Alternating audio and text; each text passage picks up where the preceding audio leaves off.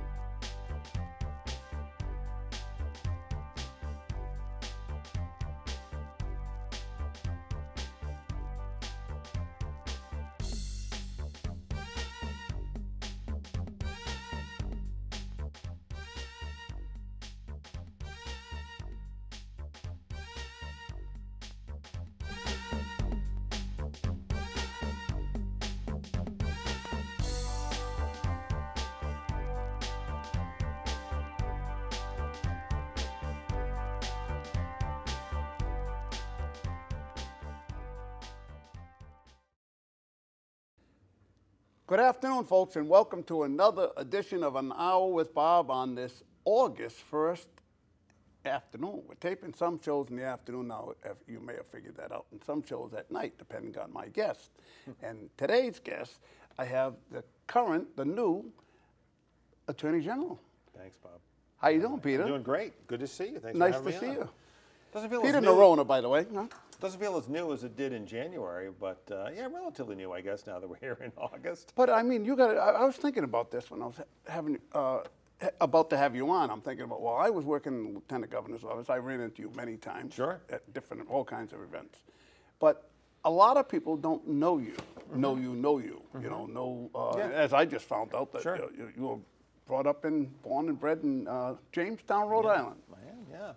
And your father, too. Yeah, so my father, and your grandfather, when he started there when he was 3, got over there, yeah, 3 years old. So on my dad's side, I'm Portuguese from the Azores, and my great-grandfather came over from the Azores. Went to Portsmouth and then very quickly moved to Jamestown when my grandfather was 3. My dad was born there. He's one of the few kids that was born actually on the island. There was a little birthing hospital there, across from the Bay Voyage. Wait a minute, there was actually a hospital? There was, yeah. It was called the Bates Sanatorium. So people would go there and take the waters, and they delivered kids there. It's right across from where the Bay Voyage is today. Yeah, I know where that. Yeah, of course. Right across the street. And so actually, the Historical Society in Jamestown just did a gathering of like 6 or 7 kids from now, elderly, older people, wow. including my dad, who's still alive, was born there. Yeah, so my dad was born there, and I was raised there. And Shelley and I, my wife and I, raised our 2 sons there. So we go back quite a bit. My grandfather worked on the ferry boats when they were still running. My dad worked at the bridge after that. What do they call that? It's not Connecticut. It's what do they call that? Well, it's Connecticut Island. Connecticut Yeah, but it's Island. Jamestown. It's the same thing. So they worked on the ferries to Newport, although my grandfather worked on the ferries between Jamestown and the mainland. So he was working on those ferries in the 30s before the Jamestown Bridge was built. So, holy cow. Yeah, that's a little bit of the family history. My mother's an immigrant from Germany. So it's it's an interesting family dynamic. Mix. Yes. But and your grandfather was there at 3 from the time he was 3. Yes, yeah. And spent all of his life working on the ferry boats. When he became an adult, he went to work on the ferries. He was there during the '38 hurricane. And his car got washed off the pier at West Ferry, and he retired from the ferries in 1969. So he spent over 30 years of his life working on those ferries every day. Wow, that's interesting. Yeah, it's great. It's a great part of Jamestown history. The people who've been there a long time have fond memories of those ferry days. It was a different kind of place then. Oh, yeah, of course it was. It wasn't a stepping stone to Newport. It had its own culture. It wasn't a pass-through. It wasn't, yeah. It was a place where people mostly worked and lived. And they stayed there. And they stayed there, yeah. And they had a school? Now, you went to school? I did. I went K through 8 through Jamestown, and then high school. They still don't have a high school there. We don't, yeah. So you go to North Kingston High School. My dad went to Rogers, because back in the day you went to Newport if you were a Jamestown kid. Then it changed to North Kingstown. Now, interestingly enough, you can also go to Narragansett. I was going to say that. Don't they have an option? They do, yeah. My youngest boy went to North Kingstown, but now you have an option. You can pick Narragansett or North Kingstown. North Kingstown's bigger. Narragansett's smaller. So I think parents probably choose based on what they think is best for their child. Nice to have, nice option to have. It is. And it's another reason why your taxes are lower than Our taxes are pretty low. Yeah. No high school. No high school. Yeah, we pay by the child, and there aren't, frankly, there aren't a ton of kids. I think my eldest son's class was between 40 and 50 kids, and my youngest one's 60. In theory, going to high school, coming out of 8th grade, but not all of them go to the public schools. Sure. And so when you're paying by student, yeah, it's not that expensive. And Jamestown's a great place to live. It's wonderful. I love it there. Right. Yeah. Yeah, a little slow for me, but growing up a Pawtucket kid, right. I couldn't handle that. If you like the city, yeah, in the winter it gets slow in particular. Yeah, but I like that. Yeah, I like the quiet, particularly given what I do, Bob.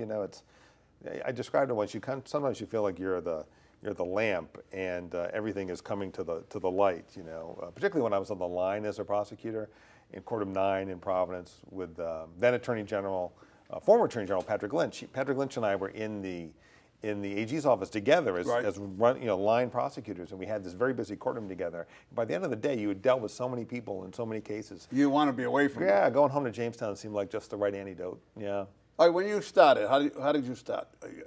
You went to college where? Yes, I went to Boston College, and then I went to Boston College Law School. And then after I graduated, I worked at a large Boston law firm. I was the first person in my family to go to college and law school. Yeah, right. And fortunate that my parents supported that goal of mine, but I had some student debt, like a lot of students do. Yeah. And so I took a job with a large Boston law firm that Goodwin Proctor is its name. Today it has about 800 lawyers. Back then it had 300. It was a really huge place in downtown Boston. Learned a lot there. Got some of those loans paid off, and I met my wife, who's a primary care physician. She was doing her residency in Boston at the time, and I decided ultimately I wanted to be in a courtroom a little more, maybe do some public service, and so I applied to the AG's office here, Attorney General's office, and was hired by Attorney General Pine, Jeff Pine. And then Shelley, my wife, and I moved to Jamestown, home for me, and raised our 2 boys eventually. And so I started in the AG's office in 1996.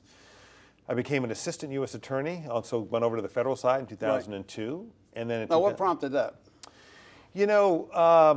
Well, I had the opportunity, and so I'd been working on a case that the federal government was prosecuting. So I was an assistant AG, but every once in a while the offices worked together, and so I was sent over to the U.S. Attorney's Office to work on the Lincoln Park bribery case, or bribery conspiracy case. Lincoln Park? Yeah, so there was a case. Oh, okay. Okay. Yeah, it was a case where there was a conspiracy by some executives in England to bribe the Speaker of the House. I remember that now. So I went over to work on that case and kind of got my foot in the door a little bit. And then when the job opening came, I decided to pursue it. And why? The offices are different. Now I've been in both. I've been on the line in both, and I've been leading both, the U.S. Attorney's Office and the AG's office. And the missions are very different. And in the U.S. Attorney's Office, the caseloads are smaller. The cases tend to be a little more, not always, but a little more involved, and you can build it yourself. A federal law enforcement agency can't do anything unless an assistant U.S. attorney gives them the green light, unless a crime happens right in front of them. So what do I mean by that? So in the state system, a police department can investigate a burglary, homicide, an embezzlement, work it all up, make an arrest, and then come to the AG's office and say, prosecute, please. Right. I don't think that's the way to do it, and I think in the best circumstances we're working together from the beginning, but it can happen that way. In the federal system, if the prosecutor, assistant U.S. attorney doesn't say, okay, we're ready to go, then it doesn't go, and I think that builds a better case. So I like that part of it. Well, that's why they prosecute, what, 97% of their... We have good success rate over there, but we're also picking and choosing as well. The state, you kind of get everything. So but I like that style of practice. And then in 2009, when President Obama became president, Senators Reid and Whitehouse recommended me to President Obama to be the U.S. attorney. And so I took over the office and kind of packed up my stuff and moved down the hall to the slightly bigger office. And then we were sort of off to the races at that point. Wow. Well, it's a testament to you because I'm a political animal, and to know that you ran unopposed. Well, I had an opponent, but I did not have a traditional opponent. I did not have a primary, Democratic primary. Well, that's what I meant. I'm sorry. I meant to say that. You didn't have a Democratic primary. And I didn't have a Republican in the general election. Right. I had a sort of an independent opponent. But yeah, look, it was not a traditional campaign. I can't really get into the heads of others, but I felt like, coming out of the U.S. Attorney's Office and having had experience in the office, the Attorney General's office, and in the U.S. Attorney's Office, and then running one of those offices, that I had things to run on. And I will say, having been back in the office now for 7 to 8 months, it reminded me how difficult it is. And by the way, I love the job, but it is very difficult, I think, to do these jobs, whether it be U.S. Attorney or AG, if you don't have some baseline of experience. You can do it, right? But it makes it a lot easier for me, having done the work, and frankly, having led the U.S. Attorney's Office. I mean, I've had to make the kind of decisions that you have to make, where sometimes the options are not always great. You're choosing between A and B, and you wish you had C. C, yeah. But over time, you recognize that that's what you need to do, and you try to make the best call you can. And that's definitely been, having been U.S. Attorney for almost 8 years, has definitely been a benefit to me as AG. No question about it. It would make sense. Now you mentioned about your college loans. Mm-hmm. What about the college loans that some of these candidates are talking about giving up? Yeah. Does it even make any sense to you? You mean to eliminate college debt or make college free? Yeah. Now first of all, they're saying in Rhode Island there's what, $4.5 billion worth of college debt. There is, and $470 million of it is delinquent. Mm-hmm. Now you paid your college loan. I did. I paid my college loans. Mm-hmm. I did. I can see maybe cutting down the interest or something, but I can't see eliminating them. Yeah, look, I think it's a challenge for young people today, and I think when people ask me, should I go to law school or not, and I get that a lot. I'm a lawyer, I went to law school, right? And I always ask them, I love the law. I've been very lucky, though. I mean, I've had great opportunities over the course of my career to do great, fun, exciting things. But I say to them, young people, my own sons, although neither one's going to law school. Now you have what, 2 sons? 2 boys, yeah. One just graduated from college, one will be a sophomore this year. But what I tell young people is, who ask me, have a plan. Don't go to law school today and not have a plan. The market is tough for lawyers. Right. I think if we're being honest, it's tough. There's a lot of lawyers out there. And not only that, you can't just be a lawyer and make it as a lawyer. You got to be a good lawyer, and you got to be a businessman. And you got to be a businessman, and you got to have charisma for the most, especially if you're going to be a trial lawyer. You do, and not everybody's cut out for that. My wife's a physician. She's a primary care physician. She hasn't taken a new patient in a long time because there aren't enough doctors to service all the patients in the state of Rhode Island. Right. That's not the case with lawyers. I mean, we have more lawyers. In Rhode Island, you have more lawyers than any other state. Yeah. And by the way, I graduated from Roger Williams and the regular school, and I was going to be a lawyer, but they had no law schools in Rhode Island at the time. So look, it's a great profession. I don't want to sound overly discouraging, but what I tell young people is have a plan. Kind of know what you want to do. Don't, particularly if you're going to run up a lot of debt, to pay for college. Make sure you have a means of paying that back. I was fortunate that I had a good job. I could do that pretty quickly. My wife had some medical school debt, and so by the time I left Boston, we had both of those things taken care of. But I was very fortunate. And I have a son who's applying to med school, and working with him to make sure that he has a plan as to how he'll take on that indebtedness or pay for medical school is important. I think every young person should be having that conversation. Yeah, it makes sense. But it's a great profession, and you can do a lot of good with it. Lawyers can do a lot of good work with that degree. But like anything else, it's a decision you really have to think through before you go down that road, I think. Yeah, but if you pay it, I paid my debt off in 7 years. You said you paid it off. Yeah, about 7. Yeah, that's what it was. Yeah, was it? Yeah. Look, I think it's I think it's difficult. I will say that I'm a big believer in the programs that, and I think we should encourage these programs. I was talking to a friend of mine today who has a son in law school, and if you stay in public service, you only pay a certain percentage of your income. That makes sense to me, right? It does. It encourages public service. You have skin in the game. Right. Those programs make a lot of sense to me. I think, I think to wipe out debt sort of as of now or tomorrow, I think that's kind of a tougher call, I think. Where do you draw the line? How far back do you go?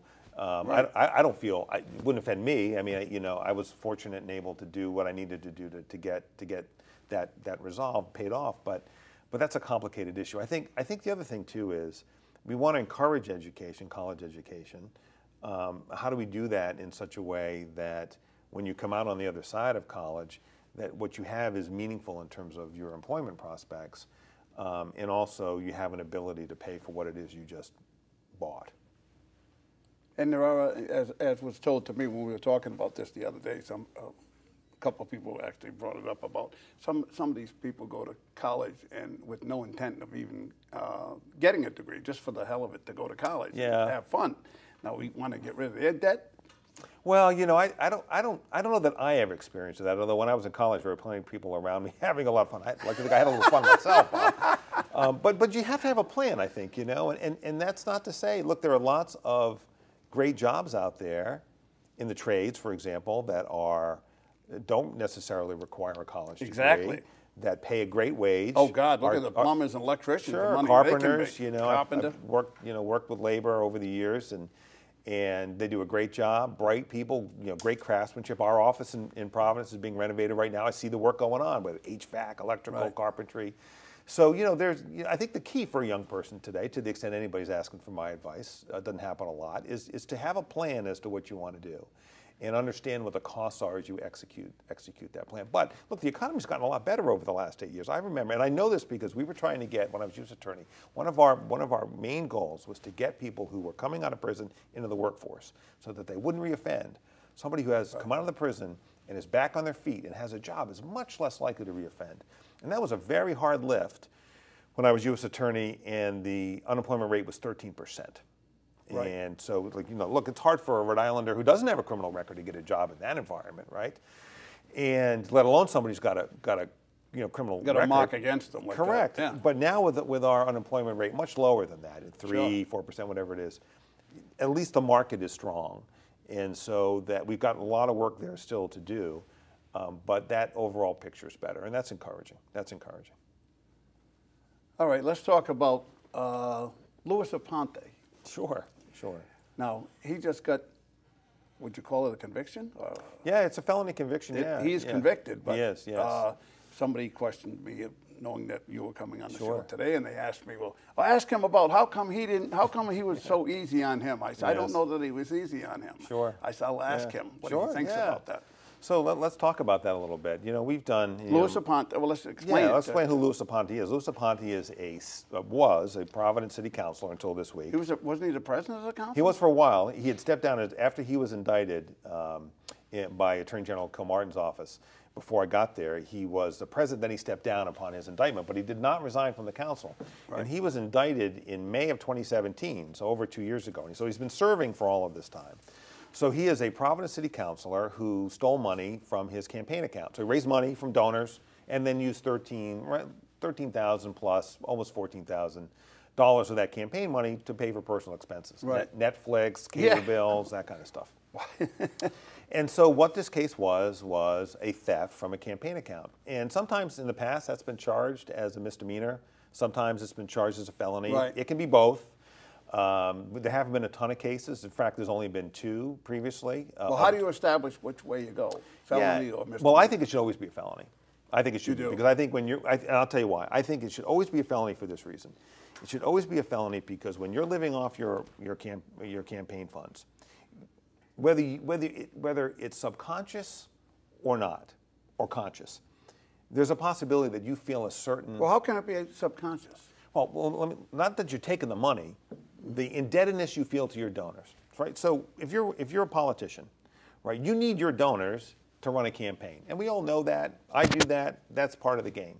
But when you're relying on your donors to pay your monthly cable bill or your car payment or your mortgage, well, now you feel a sense of indebtedness, or potentially you do, in a way that you might not otherwise, right? It's one thing when you need donors to fund your campaign. It's something else when you need them to pay your mortgage, right? Or pay for your car. Oh, I get where you're going. You know what I'm saying? Yeah, I do. So I don't know whether it's subconscious or conscious, but maybe you feel a loyalty to them. Right. Beyond more than you normally typical. would. Yes. Correct. And in those circumstances, right, does that drive your official decision making? Okay. Okay. So that's, to me, it's kind of I don't want to call it a soft corruption, but it's not taking a bribe. We all know what that looks like. That's Gordon Fox, right? It's not the North Providence Town Councilman. We know what that is. That's taking a bribe. It's not Charles Moreau, the mayor of Central Falls. All cases we did when I was U.S. Attorney, that's taking a bribe. This is something different. I think it's important. I think we have to prosecute it, but it's different from taking a bribe. So you ask me, so how do we handle those cases? Well, the first thing you do is you look at what have other people gotten in the past for doing exactly the same thing. Right. There are 2 examples. One is a state rep still in office, 2015, pled to a misdemeanor and remains in office. The other one is another rep who pled to a felony. Neither one of those 2 individuals went to jail, right? In Rhode Island. In Rhode Island, right. And so when you're putting a case together, and you go to court. We've charged it now. It's charged by Attorney General Kilmartin. Now you go to court, and what do you hear back from the defense attorney or the judge? Well, this guy got that, right, or that guy got this. Right. And so if you're asking for more, you better have a reason. Right. You better be able to explain. The dollar amount was way more than the other guys. Well, Aponte was $14,000. It's $14,000, but Gordon Fox stole almost $100.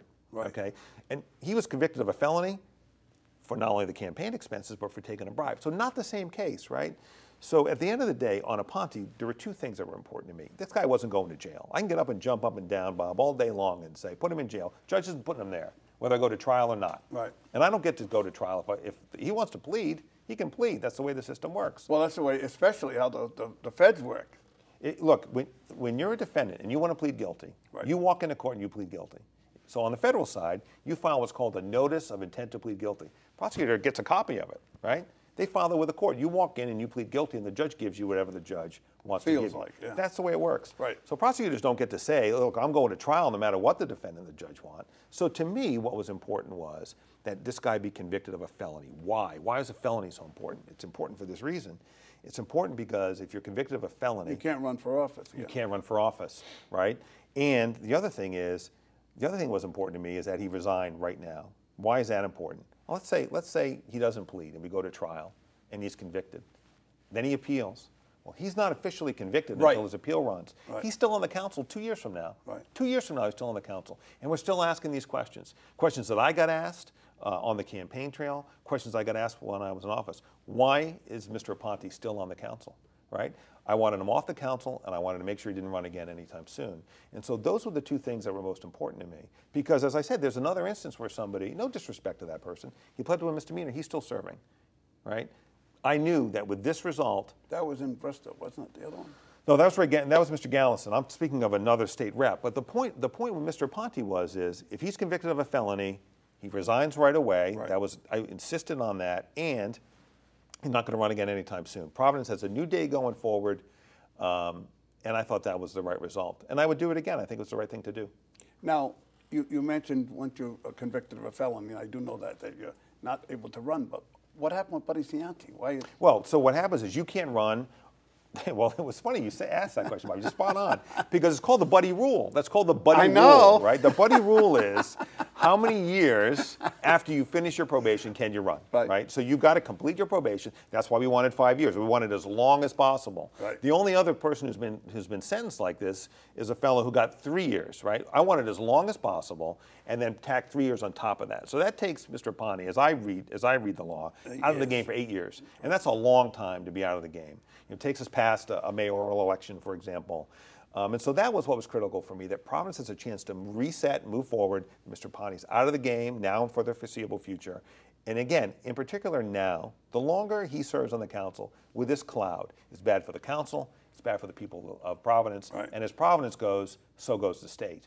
And so I felt that this was the most important thing that we do. Get him out of office right away and make sure he can't come back anytime soon. You also dealt with the Diocese of Providence. Mm-hmm. And where do we go with that?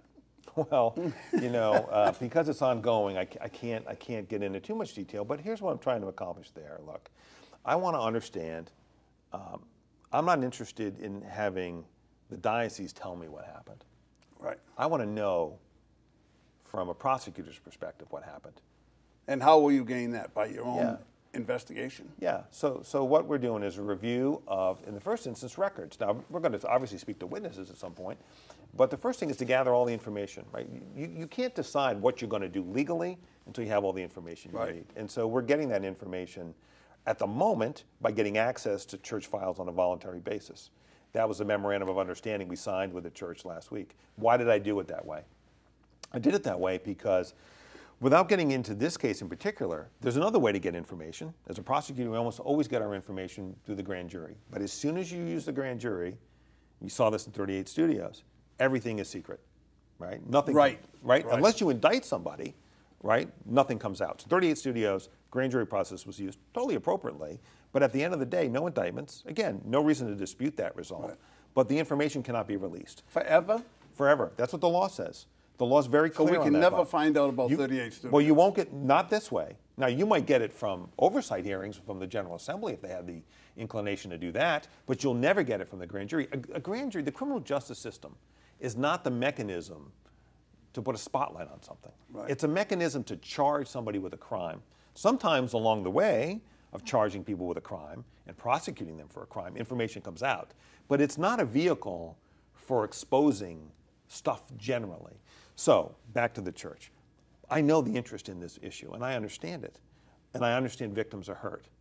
And so I want to be able to share as much as I can. I know that if in the first instance I use the grand jury process, what I'm going to be able to say at the end of the day may be starkly limited. Right. Take, for example, Pennsylvania. Pennsylvania identified 300 priests that had engaged in misconduct.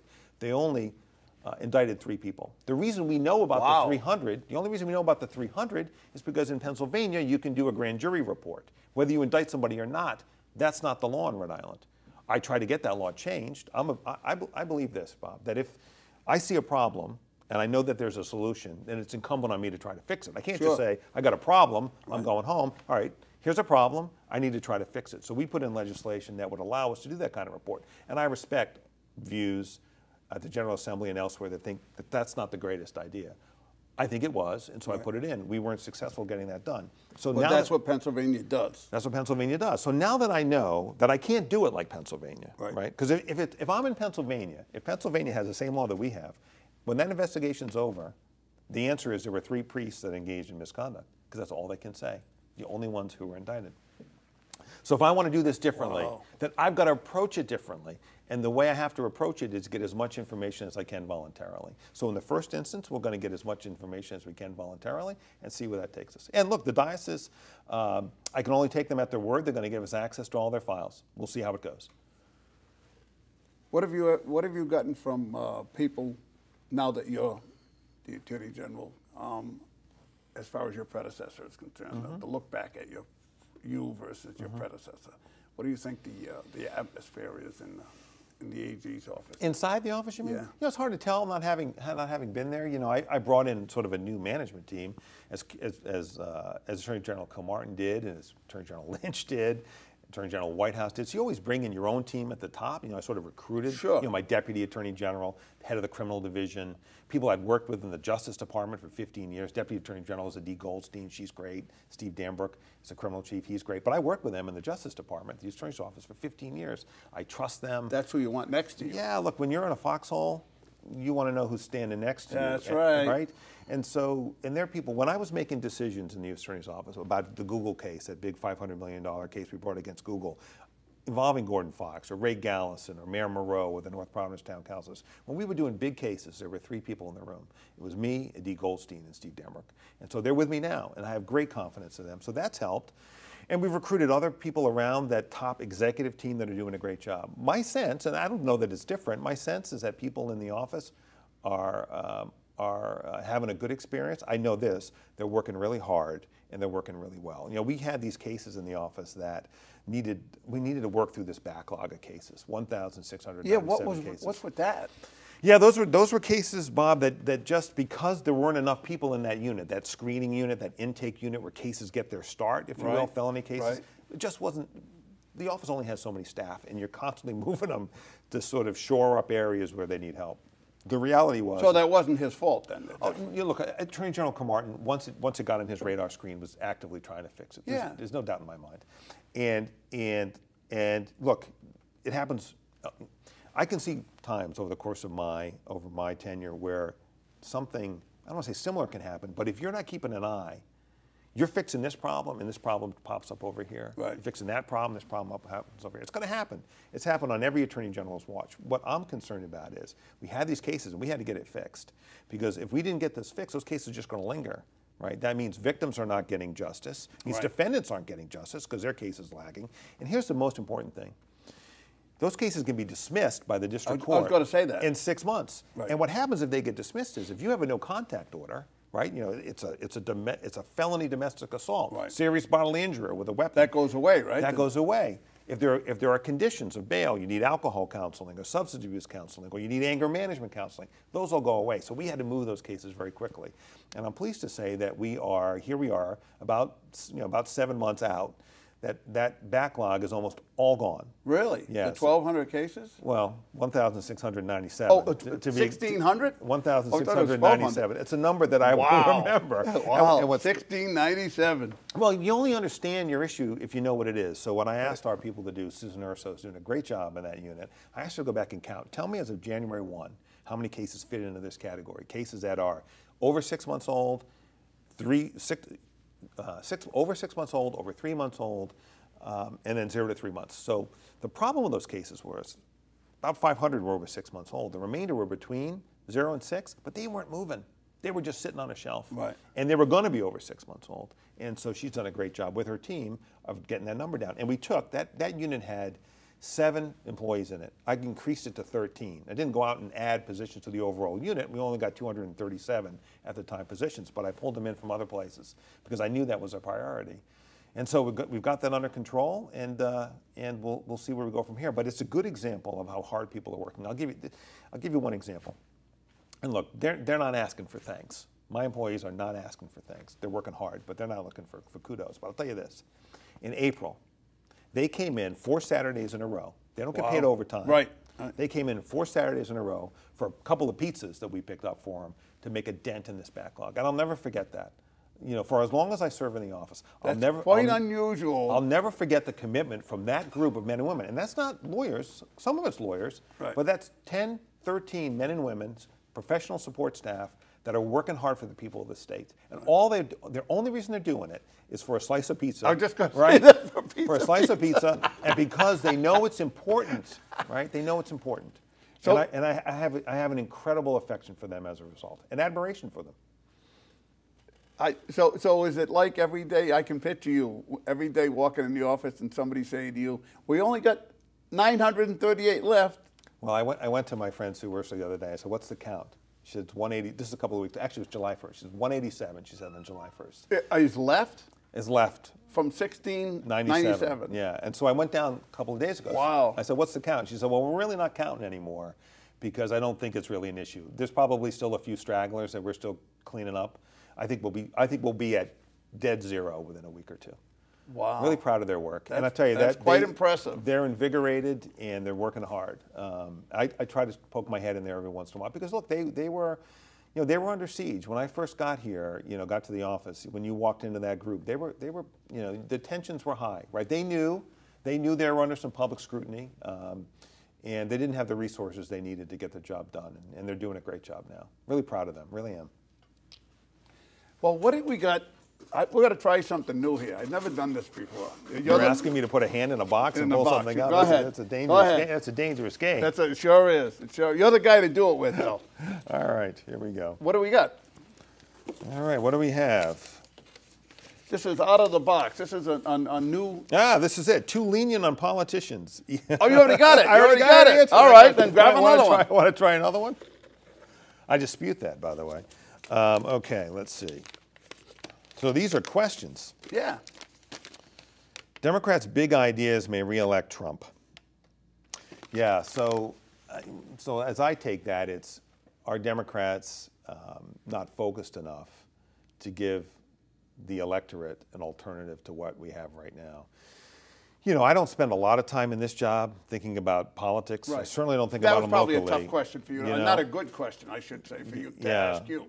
But so I try, because I think, look, I represent all the people of the state. I got to achieve justice for all of them, Democrat, Republican, well, Independent, that's why I said that. whoever, it's probably right? not a good question right? for you. But God knows, I'm no political expert. This is my first run for office, and so I was a little green when I started down this path. Unlike some of my veterans, colleagues that are veterans in terms of politics. But I will say, I think it's true. Whether you're, given whoever's in office, whoever's running against the president in office, you got to have a consistent message that resonates with enough people that you can get elected. Right. And look, but look, Democrats this is the sorting out process. Republicans went through the same thing 4 years ago. Yeah. I mean, looked at the stage back in whenever it was, the year before, 2015. There were 8 guys up there, 8 women up there, men and women. And, half of them you hadn't heard of. And, some will emerge. There'll be a core group that'll come out, and we'll see where it takes us. But what I guess I'm saying is how they're shifting the Democratic Party a little.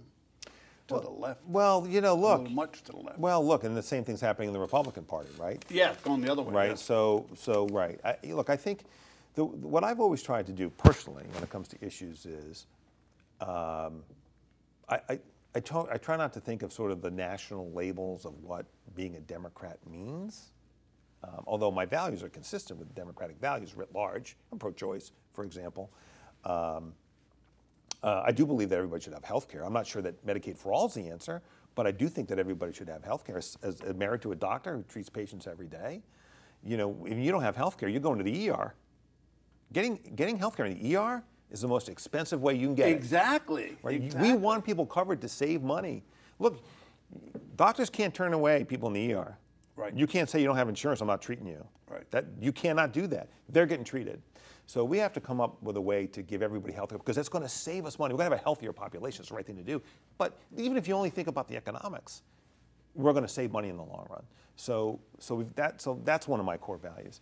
But you know, in terms of how the party moves, you know, look, when I was running, one of my concerns was that look, I've been in law enforcement for 20 years.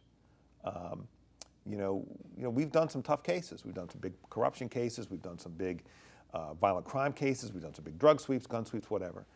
What concerned me was that somehow I would be viewed as somebody who could not adjust to the times, right? Who didn't believe in alternative. Well, so we can't put everybody in prison, right? We can't focus on everybody. Right? We're doing, the number of cases we're doing a year, Bob, is off the charts. In fact, we've just loaded 1,697 cases into the system. We're way ahead because of that, our pace from last year. We're approaching 4,000 cases for the year. We are normally, round numbers, 4,000 to 5,000 in a given year. So we're busier already, and we're adding half of the year. And we're adding another 1,697 into the mix because they weren't there, right? So we're adding into already what's a busy year. Right. I've got 70 prosecutors. If you do the math, they've got to prioritize, right? So we've got to figure out who's driving our violent crime problem, who are the significant drug traffickers, who are the most significant people engaged in public corruption, right? Who are the ones who are driving the big fraud schemes? Priorities, it's called. You got to, exactly, Bob. You get it, right? And so you can't treat everybody the same way, right? You've got to prioritize. So what are my priorities? Public corruption, wage theft, the underground economy, environmental enforcement, significant violent crime. Any kind of violent crime, but particularly people who really drive violent crime, the shooters out there, right?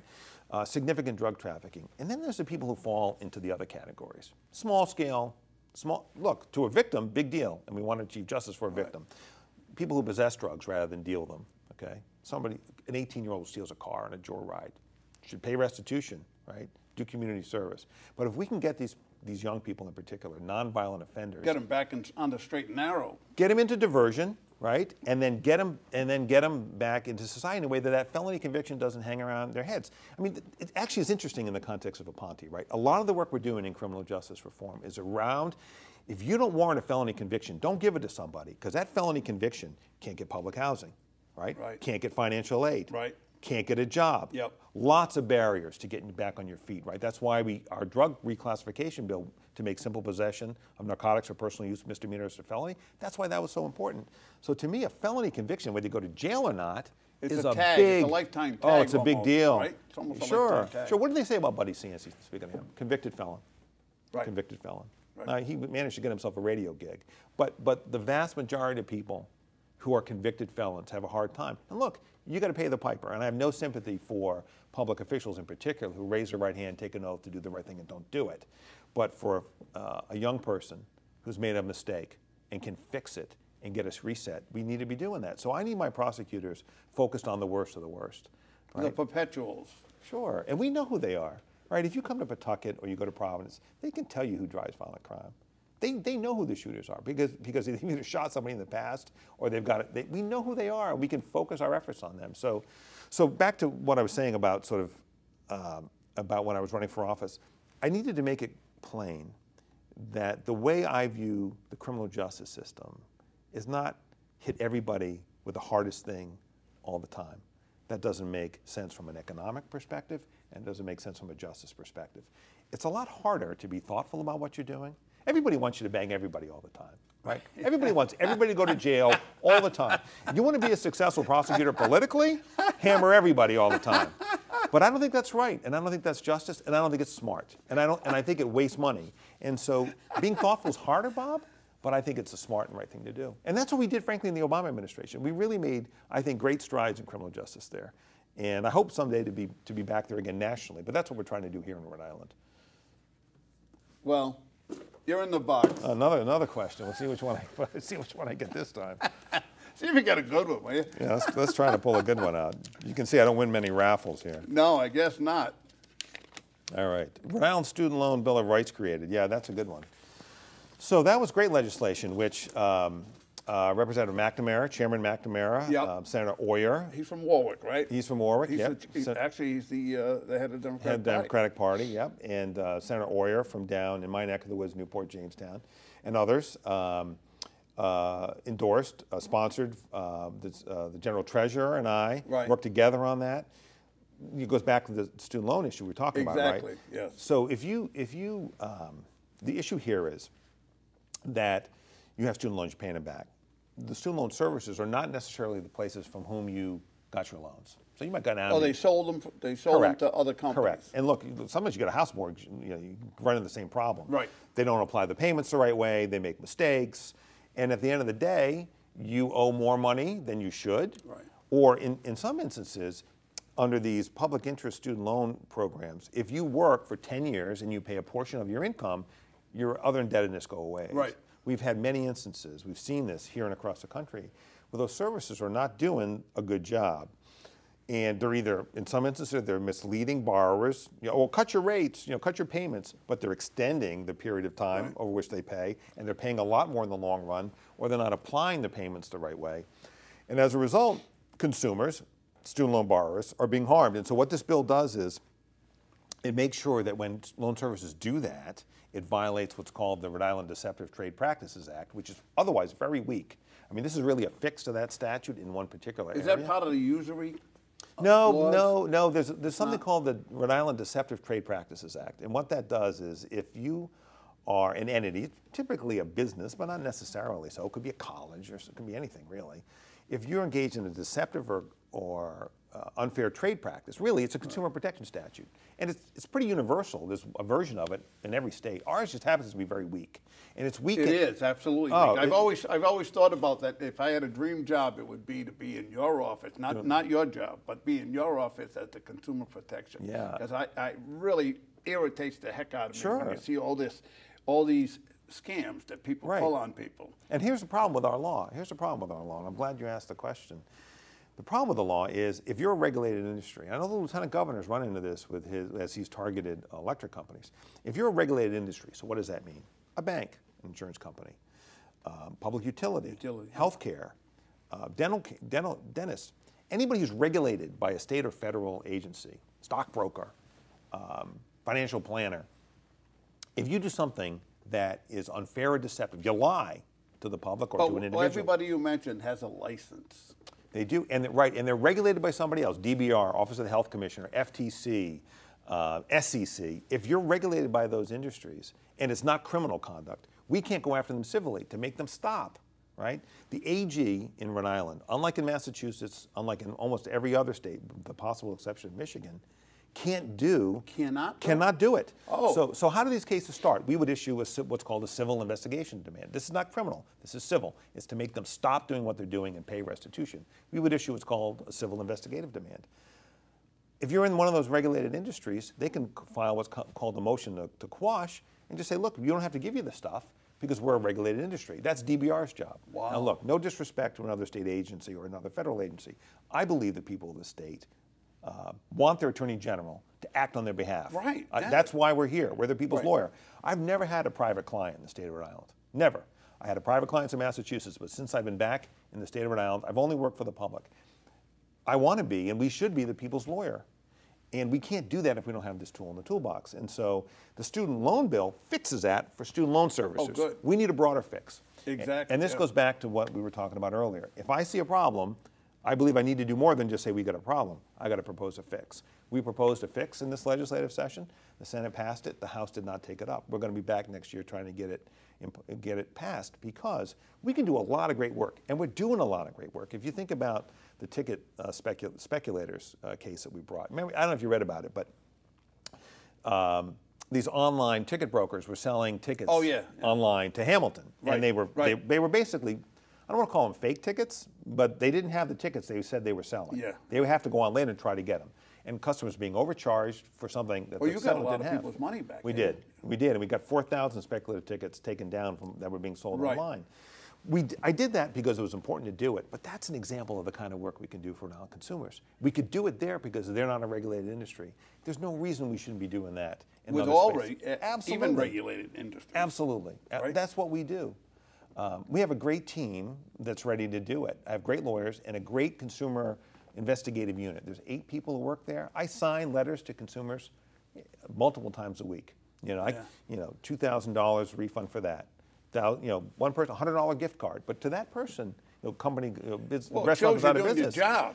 Business goes out, the restaurant goes out of business. That person has a $100 gift card. Well, they want their $100. Well, that happened in Smithfield with a bunch of people, right? So we're helping people $25 at a time. Sometimes it's in the thousands. We can do a lot more there, but we need the law to measure up to other laws around the country. And so we're going to get there. I mean, we had good conversations this year. I think we'll get there next year. Well, when I used to think about high interest, I used to think about on the Hill or the mob charging high interest rates, like a shark. What do you call loan sharks? Yeah, loan shark. Yeah. The usury laws, yeah, exactly. Right. Why is it that I put money in the bank, I can't get 2% interest, but they can get up to 33% on a credit card? Yeah. I don't understand. Yeah, there's that. And look, payday lending is something that concerns me. Well, that's even worse, payday lending. Right. Yeah. Look, and I don't buy the argument that people wouldn't have anywhere else to go. I don't buy that argument. I mean, that's something that's on my radar screen, for next year, frankly. Because that payday lending could be hundreds of percent. It really victimizes people who don't have a lot of means. I'm really concerned about that. But even 33% on a Visa or a MasterCard is crazy. Yeah, it is. Well, the other thing too, right, is if you're if you're not in a position to pay that credit card off every month, right? Then you go into that huge percentage interest hole. Yeah, look, I think those are some of the reforms that. Among others, Elizabeth Warren has been trying to advocate for. Right. But that's not where you want to be. But look, a lot of people have to do that. There are people who can take out a home equity loan because they own their home. Right. A lot of people don't own their homes. Yeah, but I can remember in my 20s, 30 years old, I could get a credit card at 7 or 8%. And that's when it was 15% to get a mortgage. I know it. I remember those days, yeah. I was right out of law school, and mortgage rates were in the teens. It's incredible to think of 15 and a half, my first mortgage. Yeah. It's probably sometime, in the late 80s? 70s. Yeah, 70s. Yeah, and they were still in the teens when I got to law school in the late 80s. Oh, yeah. Yeah, it's only in recent memory they've come down. Look, but our job in the consumer unit is to make sure that entities, businesses, are not taking advantage of the person who can't otherwise seek justice, right? Here's why. For your average person to go hire a lawyer for a $100 gift card. Right. Forget it. Forget it. Makes no sense. Just throw it away. Right. So we're helping people. They're not always big amounts. Some of them are. One was, I think one for a hearing aid manufacturer was like $2,300. I'm sure that person was really grateful to get that money back.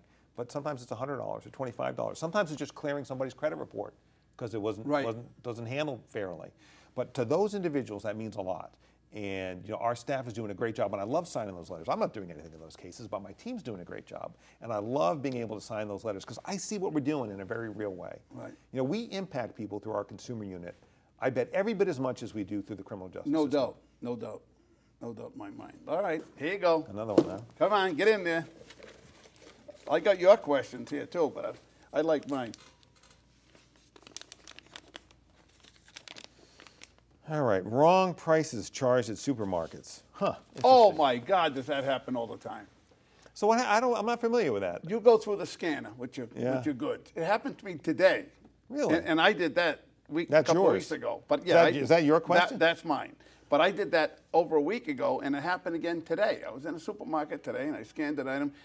There's a big sign there, $4 off. Instead of $7.99, it's $3.99. So I grab this item and I bring it to the register and they scan it, $7.99. I go, no, it's $3.99. Oh no, it's $7.99. No, it's $3.99. Really? Yeah. You'll have to go back and see whether we've gotten complaints about that. I had not heard that one. That happens very often to a lot of people. Now, when I go, I do self-checkout, Bob. So I see it. Right, yeah. Right? I'm seeing it when I'm ringing it up. It goes back to what we talked about earlier, right? That sometimes you just kind of, don't, when I get home, I just kind of want to be in my own space. Yep. So that's why I do self-checkout. Well, I do self-checkout sometimes, but then I think of the people that are working there. I know. I know. You want to make sure they I want to keep them employed. I know. So I go to the checkout lane whenever possible. It's true. And I said to the lady, and she didn't want to hear it. I said, no, that's $3.99. I said, I wouldn't have bought it at $7.99. Right. I only bought it. Well, what did they do? Did they fix it for you? No, they told me they were going to send somebody up to the other end of the aisle place. 19? I said, look, I don't have time. I said, I got to go. Just take it off the bill. Now they have to have a woman come over, and or a manager or whatever, and it was a woman, come over and key the register and take the number off, take it off my credit card. And I had a sign for it. By that time, they could have went and well, you know what's interesting about that? I mean, that's a great example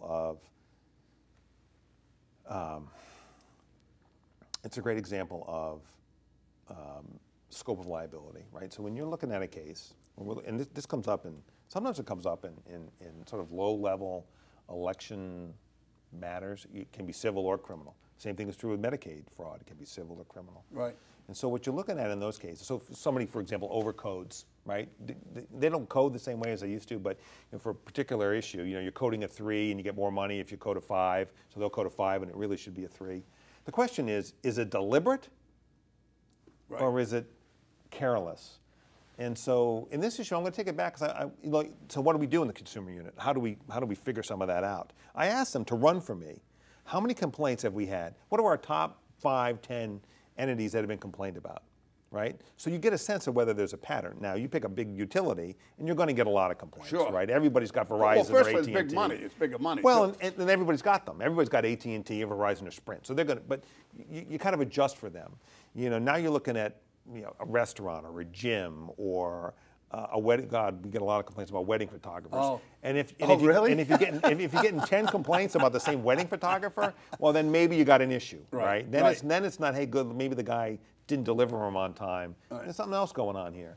So that's part of the analysis we go through when we're trying to figure out how to prioritize what we're doing. But I'll take that one back and take a look.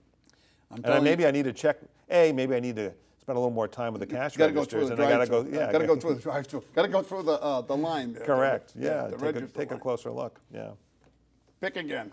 All right. Let's see what we got here. We're going through. This is something I'm trying new, out of the box, folks. And the Attorney General is going to be the first one to actually go through this. Go through it. An education horror show. So this is the Providence school issue. Oh, yes. Yeah. So look, heartbreaking, right, for kids. Sometimes you get caught up in we talk a lot about the administrators and we talk about the teachers and the buildings, but ultimately it's about the kids, right? And that's not an issue that my office deals with. No, I know that. But as a citizen and as a parent of 2 boys, who had the good fortune to grow up in a place where the schools were in good shape. And although the Jamestown school my kids went to was exactly what I went through, but it was good shape, it was maintained. Right. It's heartbreaking to see kids learn in that environment. Look, for some kids, it's harder than others. Just if everybody's in a wonderfully maintained school system with small class sizes, it's a hard time in your life. You're a teenager. We all kind of remember that. Again, I raised 2 boys. To put any other obstacles in the way of a child, it's heartbreaking. I mean, look, we're not going to have a strong economy in Rhode Island if our kids aren't educated and educated well. And again, as I said earlier, as Providence goes, so goes Rhode Island. So goes the rest of the state. So we got to get a handle on that. It's not my bailiwick. Happy to help any way that I can if anyone reached out to me. And I spent some time there. I talked to kids in the Providence schools. It's not lost on me the conditions they were in. And I was in a school in Providence, I don't know, 4 or 5 years ago, talking to kids. And I remember seeing a curtain. This stays with me. There's a teacher, great teacher. A curtain? A curtain, like a curtain, like behind a stage, like a big performance curtain. Sure. At the top of the curtain it said asbestos. And it did not say asbestos, warning asbestos. it was saying asbestos, this curtain is made of asbestos, it's fireproof, what a great curtain I have. Think about that for a minute. Think about that for a minute, okay? Woven into the actual curtain, it said asbestos as a badge of honor, okay? Kids are learning in that environment. So that curtain's got to be 30 years old. Absolutely.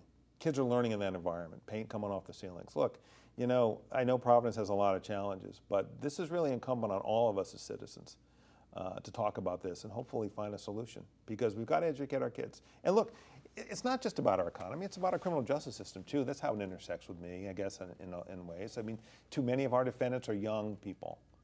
I remember when I was running for office, I sat with a group of young people at the Institute for the Study of Practice of Nonviolence, and I asked them, and they'd all had contact with the criminal justice system, and they were young, 18, 19, 20, 21. Sure.